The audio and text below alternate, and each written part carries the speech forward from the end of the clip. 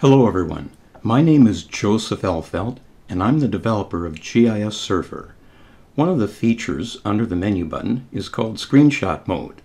The main reason I added this feature is so that users can make their own custom maps that work offline on both iOS and Android devices.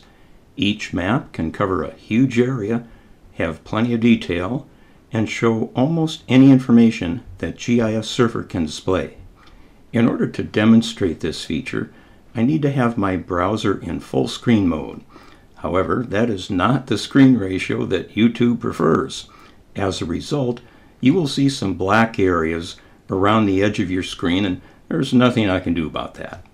Now, I expect just about everyone watching this video knows how to take a screenshot. However, the GISsurfer screenshot mode has some special features. When GISsurfer is in screenshot mode, the user interface is not on the screen. The screen is all map. And after you take a screenshot, you can shift the screen exactly one screen worth up, down, left, right. To the best of my knowledge, that is a unique feature in GISsurfer. And since the screenshot's exactly adjoin, it's super easy to stitch them together and make a single larger image. And when you're done with taking a series of screenshots, GISsurfer provides all of the georeferenced data for your screenshots. Now, in addition to this video, there's also a PDF tutorial on the same topic. That PDF has additional tips and details that are not in the video. To find that PDF file, browse to GISsurfer.com. That's the home page. It's on the screen right now.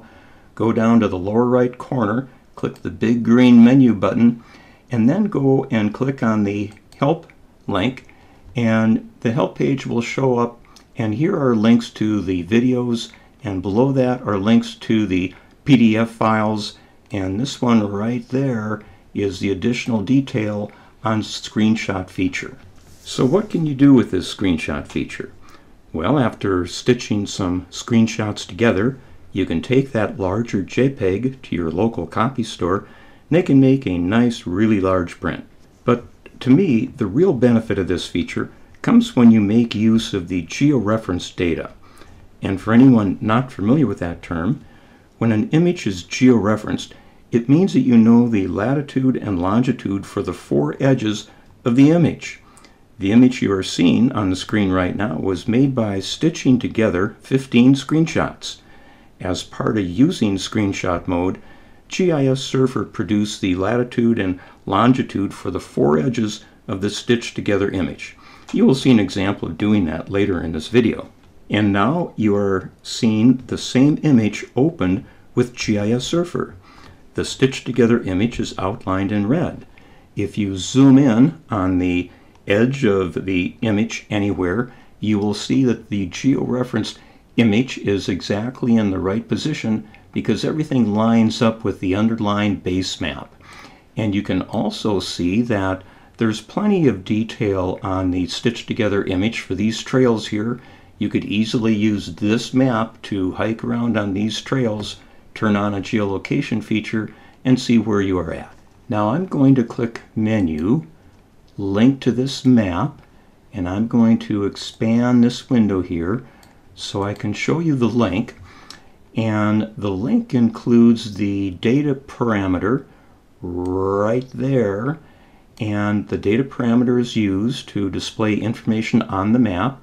And so you see I made a name for the georeferenced image right there, and that's followed by the address to where the stitched together image is hosted on my server. Okay, see if I can highlight that right there. There's the JPG, and that is followed by the georeference data, which again is the latitude, longitude for the four edges of the image. And that starts with the latitude for the south edge of the image and goes around the image in a clockwise direction. And there is both a video and a PDF tutorial on the data parameter showing how to use that, including how to display georeferenced images. Now, earlier in the video, I mentioned that screenshot mode can be used to make georeferenced images. It can be displayed as offline maps. I'm writing code for a second web map called GeoJPG. The maps that GeoJPG can display are any georeferenced images, including the stitched together images you can make from GISsurfer screenshot mode. GeoJPG is a progressive web app, or PWA, and will work offline on both iOS and Android devices. In other words, users will be able to make their own custom maps that work offline and show almost anything that GISsurfer can display. And in addition to using these georeferenced images as GeoJPG maps, there are also other uses, including 3D, which I will describe near the end of this video. The screen is now showing the default GISsurfer map. I'm going to take a series of screenshots that show trails and roads in the National Forest. So I'm clicking Menu, Recreation Maps, scrolling down a little bit here. There are several map links that you can use here to make your own screenshots, or of course you could make your own GISsurfer map that shows some other data and then take screenshots. So I'm going to scroll down to the National Forest maps and take this second one here and open that up. This map highlights trails, roads, various other recreation features in all of the national forests. When it opens up, it shows a popular hiking area in the Cascade Mountains near Seattle, and I have hiked on these trails a bunch. You can zoom out and then pan this map to other national forest land, or use menu search to move the map to your area. Various GIS layers are turned on, and some of the data is restyled so it is easier to see on any base map. And notice the scale down in the lower right corner is set to 2,000 feet. I find that scale gives plenty of detail when I'm making the screenshots. I'm going to click the base map button and show you the overlays that are turned on when the map opens. And those are the overlays that have a number in front of them. Sometimes when I'm doing this, I might turn off, for example, the landform names. I might turn that one off. Another one I turn off sometimes is the all stream, river, and lake one. You can experiment with that a little bit and decide if you're going to make screenshots of national forest land, which of these overlay layers you want on and which you want off. But just remember that the appearance of the map can be affected a great deal by the order with which you turn the overlays on. Now, you can make georeferenced images with just about any device that has a browser that can open GISsurfer. But with that said, I recommend that you use the largest screen that you have available, since each screenshot will cover a larger area. Also, I'm making this video using a Windows 10 PC with a mouse and keyboard. If you are using a touchscreen, then the workflow is the same, but some of the interface is different. Those differences are described in the PDF tutorial for making georeferenced images. Now, before you start taking screenshots, I recommend you make a folder where you can save your work, and I've already done that. Also, to save the screenshots, I'm going to use the 2D version of Windows Paint, and I have that program open as well. Now, while I could move this map to anywhere in the National Forest system before I start taking screenshots, for the purpose of this video, I'm just going to start with the image on the screen right here. And I'm going to take a series of 4 screenshots that are in a grid, 2 across and 2 screenshots down. You can take screenshots in any order. Personally, I always start by taking a screenshot that will go in the upper left corner of the stitched together image. And then I work from left to right, finish the screenshots for the first row, and I go down to the next row and take those screenshots left to right again. And here's an important tip for assigning file names to your screenshot. I recommend naming your screenshots in the manner shown on the screen. The first number is the row, and the second number is the column. So the screenshot for the first one in the upper left corner is 1_1.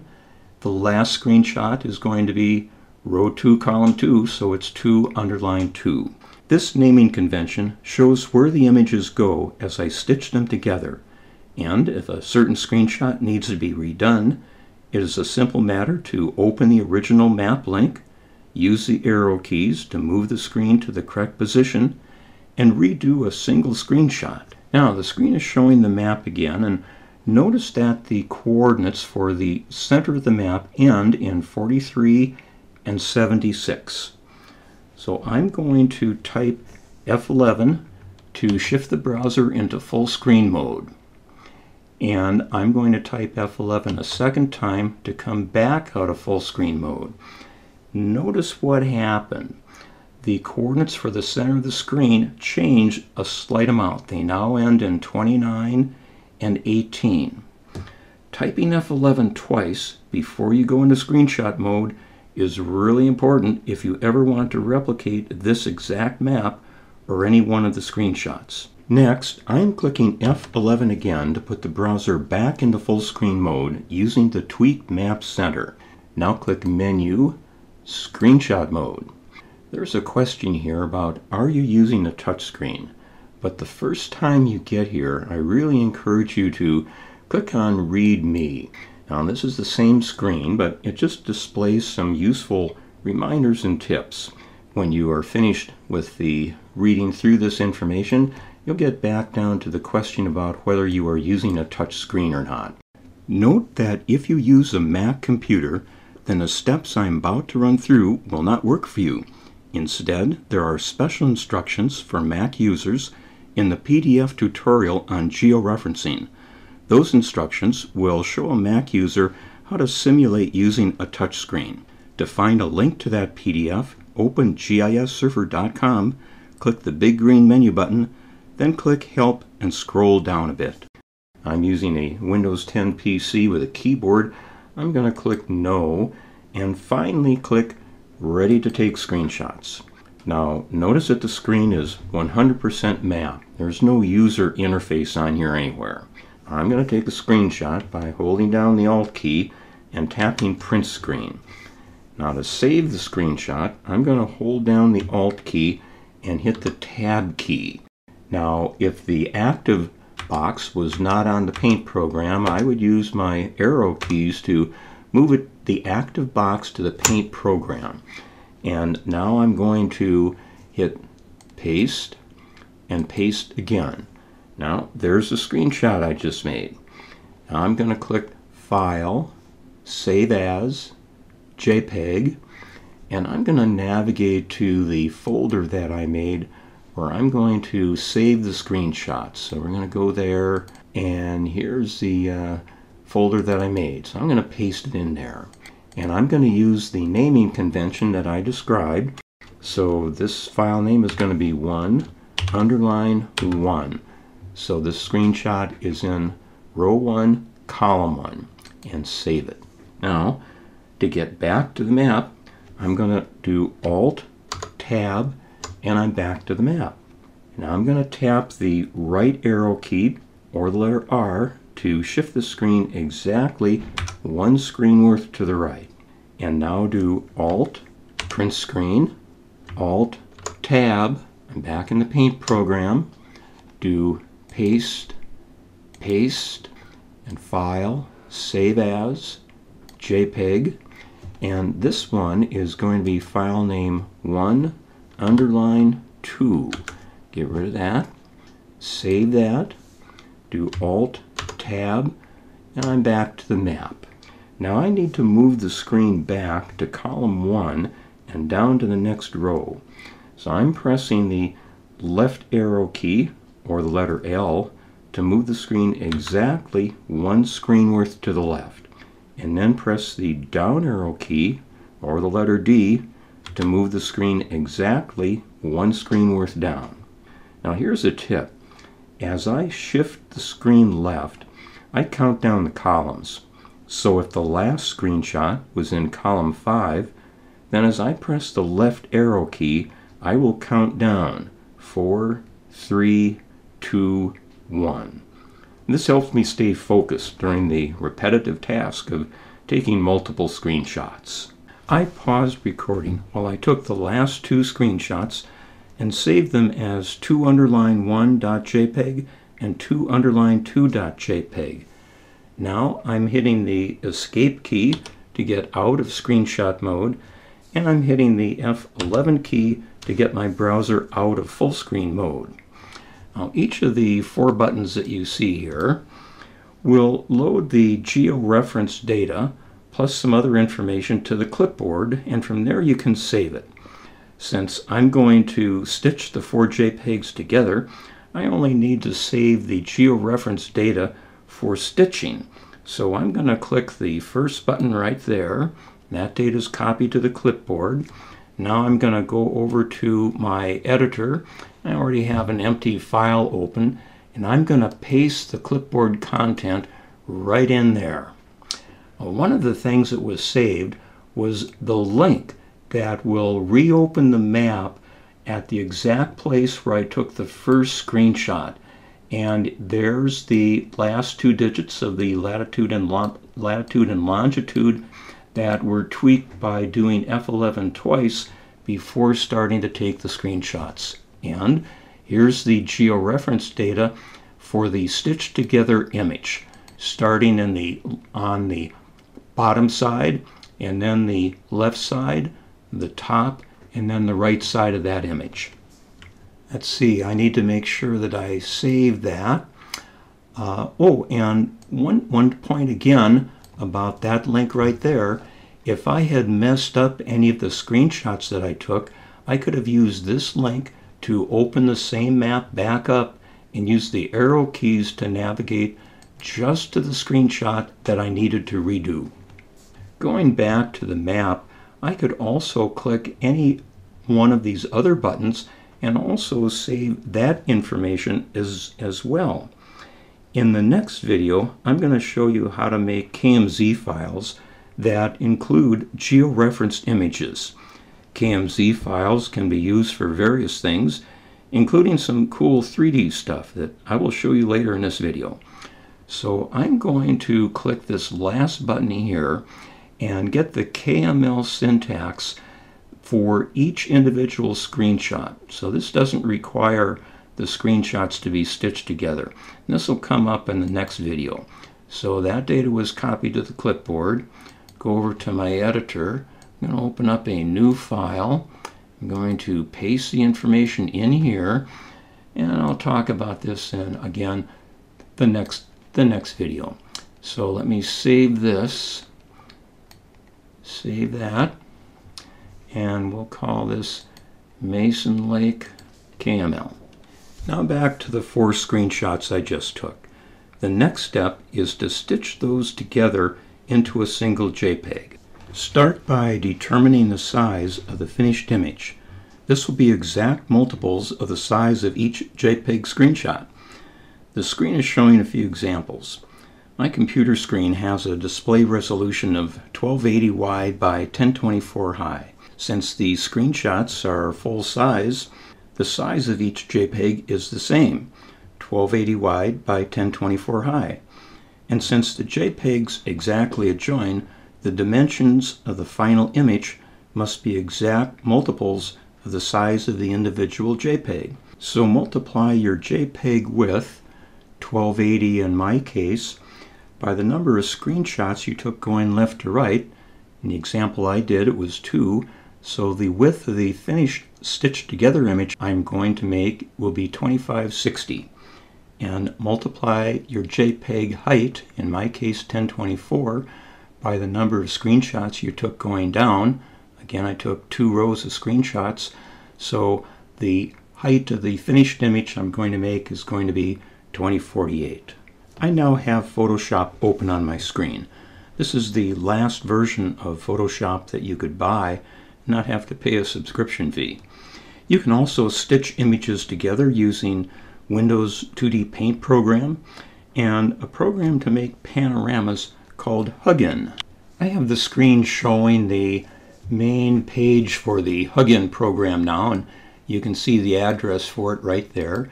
I have not used this program to stitch images together, but it is well regarded. Now back in Photoshop, I'm going to make a new empty image and give it a size of 2560 wide by 2048 tall. Say OK. And now I'm going to go to where I save the JPEG screenshots that I took. And there are the 4 screenshots that I took. So I'm going to open the first JPEG, do select all, edit, copy, go to the large image that I'm making, edit, paste, activate the drag tool, and drag that into position. I know it goes in the upper left. Now you might not see this on the video, but as the JPEG gets close to the correct position, it seems to snap into place. Now I'll open up the second JPEG, open that, select all, edit, copy, go to the big JPEG that I'm making, edit, paste, and the drag tool is already active, so I can drag that one where it goes, just like that. Now I'm going to pause recording while I drag the other 2 JPEGs. And now I can save the stitched together image, so File, Save As, going to save it as a JPEG. I'm going to rename it from that to Mason Lake 2x2.jpg, save, and I'm going to give compression level 5. You see that right there. So we'll say OK.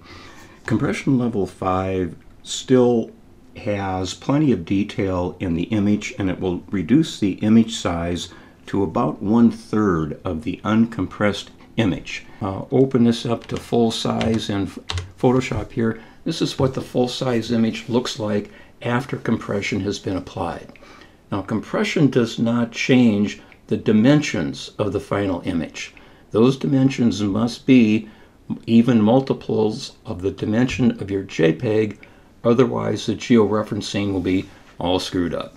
Oh, and just to show you that compression did not change the image size, we'll do image size and take a look, and sure enough, it's still 2560 by 2048. Next, I'm going to show you one of the ways to put your images online for free. An internet search will turn up various websites that provide free image hosting. I'm going to demonstrate using Flickr. If you use Flickr a bunch, you should really pay the modest fee for an account. But if you decide to use some other service, it has to meet the requirements you see on your screen. You must be able to access the image with a standard link that begins with HTTPS and ends with .jpg. If there's anything after .jpg, this is not going to work. The image size, the resolution, cannot be changed by the hosting service, and the hosting service should let you decide if you want any additional compression applied. Because if you already applied compression to your stitched together image, you probably don't want the hosting service to put additional compression on the image. The screen is now showing the main page for the Flickr website. I'm going to click on the menu icon in the upper left corner here and select Photo Stream. The screen will show the images that I have previously uploaded.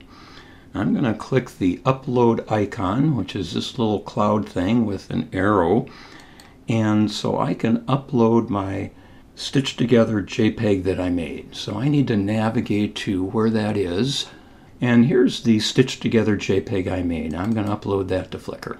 And I'm going to click on Upload One Photo. Upload. Takes a little bit. Continue to Photo Stream. And this is the photo that I just uploaded right here. I'm going to click on that, and that photo appears, and I see some controls here now too. In the lower right corner, click the download symbol right here. I'm going to click that, and I'm going to highlight original, and notice the size here, 2560, 2048. I'm going to right click the line for the original size, and I'm going to do copy link. Now I'm going back to my text editor where I save the georeferenced data and the original link for this map, and I'm going to paste the link in there to save it. Here's my link for Flickr, https, ends in .jpg. If I copy that link right there, copy, paste that into a browser tab, paste, open that up, open with photos, okay, fine. I see the stitched together JPEG that I made.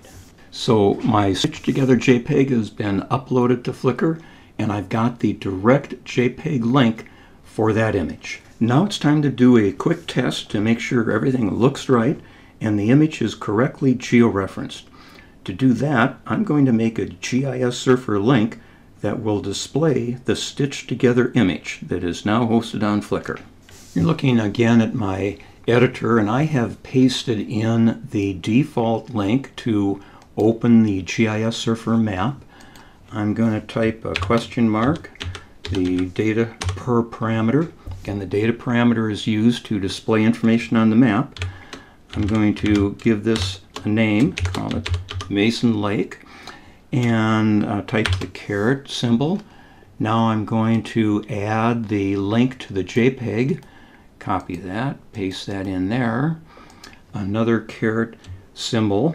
You learned about the caret symbol if you watched some of the earlier GISsurfer videos in this series.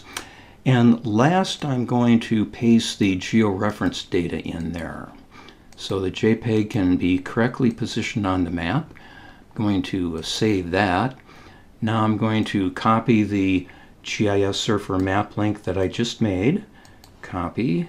Go to my browser, open a browser tab, paste that in there, paste-a-rooney, and the red outline is around the, let's see, fill that in. Okay, the red outline is around the 2x2 grid of screenshots that I took. We can zoom in anywhere around the edge, see that the image is correctly georeferenced. There's a trail right there. The streams all line up. There's a trail, old road lines up there. See if there's the edge of some water. There's a freeway over on this side. So all the georeferencing looks just fine. See if I go over and look at an aerial instead. Well, look at that. There's the aerial showing the freeway, and there's the freeway on the image that I made. After you make some georeferenced images, what good are they? Well, you could take your stitched together JPEG to a print shop, copy shop, and have them make a very large print. If you have a Garmin GPS unit, you could use the freeware KMZ factory to turn your stitched together JPEG into a map that you can display with your Garmin GPS. You could use your stitched together JPEG with the GeoJPG software that I mentioned as an offline map. Or you could put your JPEG into a KMZ file for use with Google Earth Pro or the situational awareness Android app called ATAC with the GIS software, QGIS, and various other software as well. And speaking of KMZ files, the screen is now showing the related PDF tutorial I made. I'm going to show you something about KMZ files that I think is greatly entertaining. By the way, instructions for making KMZ files that include one or more georeferenced images are at page 7 in this PDF. And I'm planning to do another video on the topic of making KMZ files that include images like we've been talking about. But let's look at page 16 here, which shows some large georeferenced JPEGs that I have made that anyone can use. You might know that I live in the greater Seattle area, so I have made stitched together JPEGs that cover much of the Washington State Cascades. And here's an index map to those. And if you scroll down, then here are links that will open each one of those maps with GISsurfer, and also has a link to a KMZ file for each one as well. And I'm going to show a demonstration using this map here for I-90 west of Snoqualmie Pass. But first I'm going to open up the GISsurfer map link and show you something. If you wanted to get the address for this JPEG and its georeference data, here's how you do that. You click Menu, Link to this map. I'm going to expand that edit window there. And here we see the address for that JPEG hosted on my server, and followed by the georeference data for that JPEG. So if you wanted to use that JPEG with the georeference data, that's how you find it. I'm going to do something with that KMZ file, but I'm going to do it by starting up Google Earth Pro. And I'm going to open up a KMZ file. And here's my KMZ file for I-90 west of Snoqualmie Pass. I'm going to open that up. It will take a few seconds to load. We'll zoom in when it gets there. Now notice these two controls over here. These will let you do lots of fun things. We'll tilt the map a little bit more with this one. We'll zoom in a little bit. And now we'll start to fly around a little bit in 3D. And you can see what happens as we do this. We really have a 3D aspect for the map. We can kind of go down here a little bit, come back around, go up here, look down behind that ridge, look over there, look over here, go over there, come back around this way. I think this is just super, super cool. Or we could tilt that a little bit more. We could spin around a little slower. Take a 3D view. Let's go in a little bit more. Let's see, maybe we'll go over here. We'll stand close to this peak. There, now we'll spin around from there. And you really get this 3D appearance. You can waste a lot of time doing this. Well, I hope you enjoyed that. So you can make your own custom stitched together JPEGs, put them in a KMZ file, fly around with Google Earth Pro like I just did a little bit, and use up all kinds of time doing that. This is the end of the video showing you how to use GISsurfer to make your own custom JPEG images that are automatically georeferenced and show almost anything that GISsurfer can display. In addition to this video, there is also a PDF file with step-by-step instructions for using screenshot mode. You can find that PDF file, as well as others, by going to the GISsurfer homepage, GISsurfer.com, click the big green menu button, and go to the Help page. You can always find my contact information and links to my various projects by visiting the Mapping Support Project page, mappingsupport.com. Thanks for watching. I hope you find GISsurfer to be useful.